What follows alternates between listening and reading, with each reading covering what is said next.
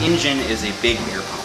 Basically, your engine air filter filters the air coming in. The key to your giant air pump, your engine, working most efficiently is resistance to flow. And as that filter gets dirtier and dirtier, the pores through that filter get less and less, and robs your engine of power, robs it of efficiency, kills your fuel economy. Servicing that regularly and inspecting it is of utmost importance.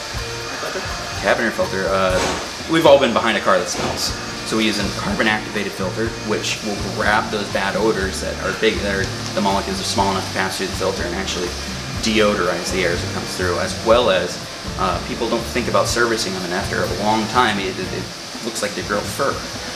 The amount of dirt, and you're breathing that's what's blowing in your face as you're coming down the road. So we like to service those biannually, as well as treat the HVAC system with an antibacterial to clean it, kill anything that's in there, and deodorize the system for you.